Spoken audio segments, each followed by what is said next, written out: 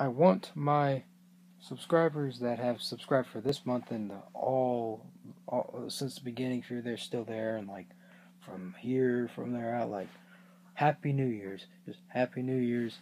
I hope you had an excellent year. My year for wrestling was actually pretty good, and the games were pretty good, the video games I got, but life itself, not so much. I was dealing with some real life problems. If you saw my video from December 24th, 2017, that's when my girl broke up with me.